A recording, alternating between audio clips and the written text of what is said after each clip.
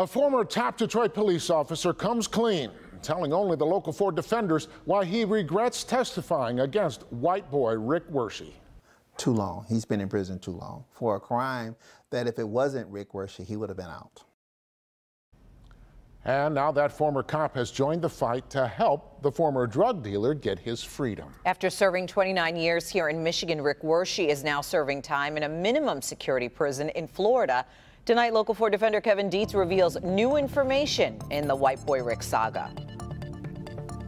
A former top cop says he was ordered to testify against white boy Rick Wershey. Now he wishes he never did and has joined the fight to get Rick Wershey out of prison. Bill Rice was Detroit's top homicide cop in 2003 when the head of major crimes ordered him to go to court and testify and make sure white boy Rick Wershey was denied parole and would stay in prison. My first response was, I don't know him. And so I had to do the research in order to gather exactly who he was. The only problem, he did not know Wershey, never met him, never saw his name from a single police report. He had no reason to testify against Wershey, and he did not want to, but he was given orders.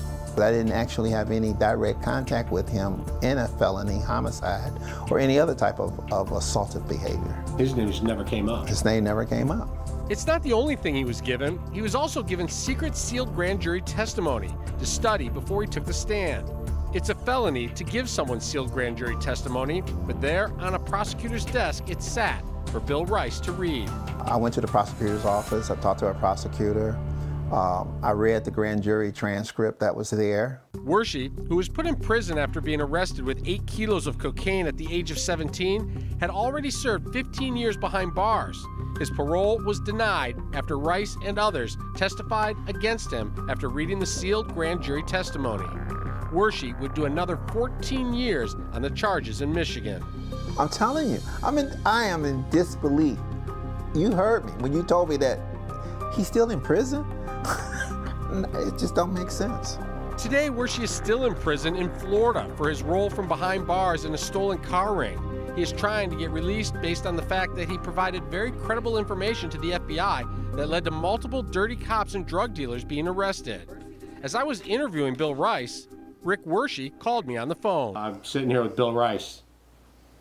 Oh, okay, let me speak to him. You are. You're on speakerphone. How are you? What's going on, buddy? Listen, I'm waiting on you to come out. Wershey and Rice ended up seeing each other in prison. Rice pleaded guilty to a conspiracy crime that he says he never committed. In a twist of irony, he was sent to the same prison Wershey was in. When I first met him, and he walked up to me, and he told me who he was, I told him, I'm surprised you're still here. Rice admitted to Wershey he read the grand jury testimony and agreed to help by signing a sworn affidavit to his role in the 2003 parole hearing. Wershey has forgiven him for the testimony that helped keep him locked up. I don't hold anything against him for doing it. If someone that's over you asks you to do something, or his boss at EPD tells you to go do something, what do? You go do it. It's not known if the federal judge whose grand jury testimony was leaked will open an investigation. Rice has said he's willing to talk to Florida officials if it will help Wershey get out of prison. If I stay the whole time, I have 27 months from today.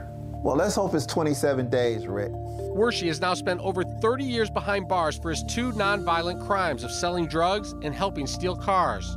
Every day down here is a hard day for me. I'm away from my family. I'm away from my friends. Rice, who has put away dozens of killers who have served far less time, says it's cruel. He shouldn't be there. And I can sense the hurt and the pain in his conversation.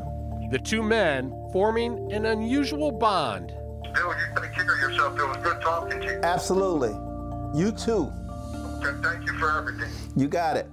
Bill Rice says he stands by his affidavit that he was given grand jury testimony and says if a criminal investigation is opened up against those who released it, he would cooperate and testify in court as to what happened.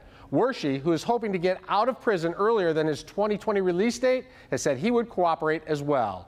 Kevin Dietz, Defenders.